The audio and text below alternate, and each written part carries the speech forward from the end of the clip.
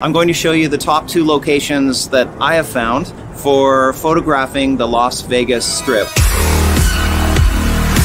Now, any photo of the Las Vegas Strip, in my view, it needs to include the Eiffel Tower that's behind me and also that Planet Hollywood globe. And you can't see the pool of water because there are trees obstructing it. And really, the money shot is to be here half an hour after sunset.